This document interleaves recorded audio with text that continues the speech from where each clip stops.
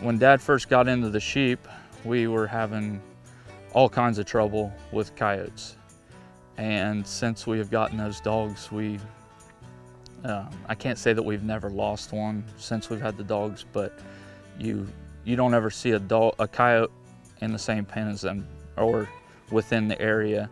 I live 1.25 miles from here, and the other night I come out and I saw 3 coyotes north of my house, and our Great Pyrenees from our house was coming north, and I could hear these coming east to come, because apparently he talks to these, and so they were going to all meet up together, and we've caught them a couple miles from here. Obviously they get on a trail and they just kind of stick to it.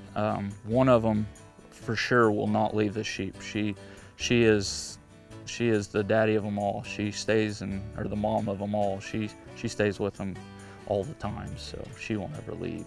No, they'll actually try to keep the sheep away from the cows, or the cows vice versa away from the sheep. But when I say that, they just kind of keep a boundary. It's not they'll shove the sheep in one corner and keep them there. They'll just kind of rotate that boundary and keep them at bay,